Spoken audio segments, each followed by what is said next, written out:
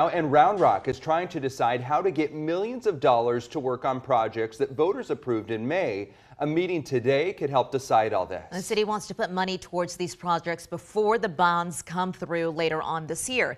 KXAN's Dylan McKim joining us now to explain what is the city proposing at the city council meeting later tonight. Yeah, that resolution on tonight's agenda reads like this. Quote, consider a resolution expressing official intent to reimburse certain project expenditures for parks, roads, facilities, and public safety.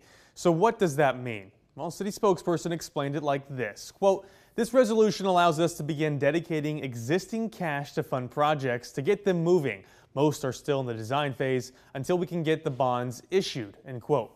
The work tonight will decide how to distribute $84 million toward projects over the next 1 to 2 years.